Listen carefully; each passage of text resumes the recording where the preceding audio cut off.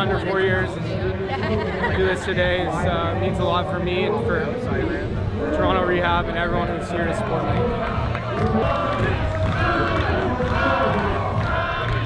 127 Team I Will members this year. I believe it's the first time somebody with my level of injury has ever completed a marathon. What are you going to do after the race? How are you going to enjoy yourself? Celebrate. Celebrate with the friends, yeah? I'm going to have a lot of water and hug a lot of people and thank everyone for all the support and maybe have a beer.